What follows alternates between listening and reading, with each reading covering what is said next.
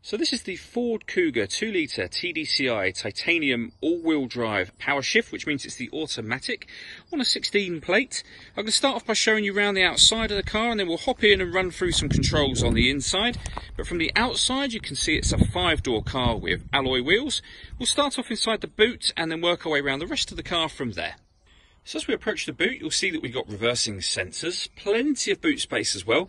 The car's also got this vinyl boot liner, which was an optional extra. And then underneath this carpet section, a space saver spare wheel. Okay, so we're just going to work our way back round to the front of the car, and then we'll hop in and run through some controls on the inside.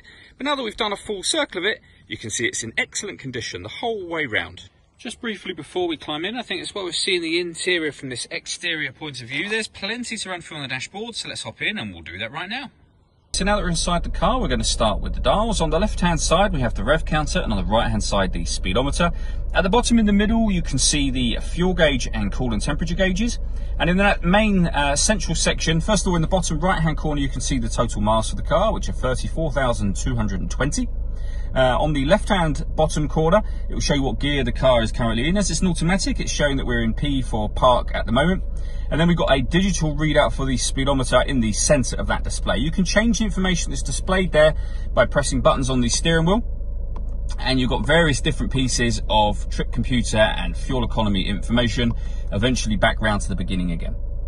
If I back out to the steering wheel, the buttons I was using just a moment ago are these ones on the left. We've got stereo controls on the right hand side and voice activation for your phone, so you can hit that button, ask it to dial anyone in the contacts list of your phone, and it will do that for you without you having to take your phone from your bag or pocket. That is of course once you paired the phone up, which is done on the central screen, and we'll come to that in just a moment. On the bottom left just here we've got cruise control and speed limiter. This button starts and stops the engine. So with this one it's got keyless start. You just need to make sure that the key is anywhere in the car. That can be in your pocket or your bag.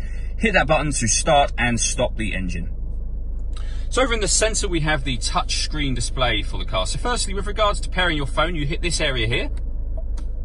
Search for sync on your device and select sync once it is found. And then you just follow those instructions. It's very easy to do. You can go back to the home screen at any time you wish to. With regards to music in this car, there's plenty of ways to listen to it. We have AM, FM and DAB radio, as you can see over here, a CD player, USB input. We can stream music wirelessly via Bluetooth audio.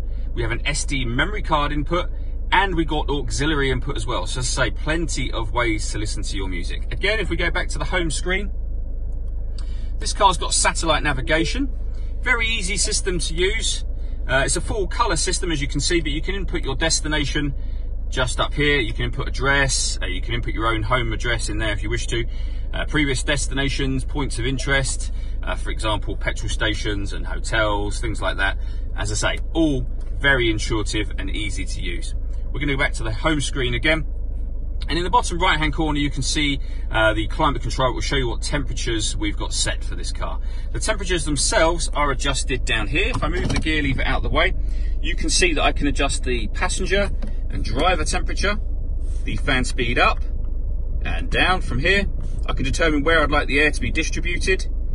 Then when I'm happy with those settings, I hit that button to turn the air conditioning off or back on again. Or I can hit auto, and the car will take full control of the fan speed in order that it maintains the temperatures that I've asked for.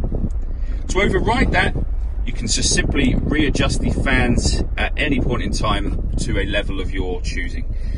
Beneath that, we've got various buttons, starting from the left-hand side. That's the heated front screen, heated rear screen.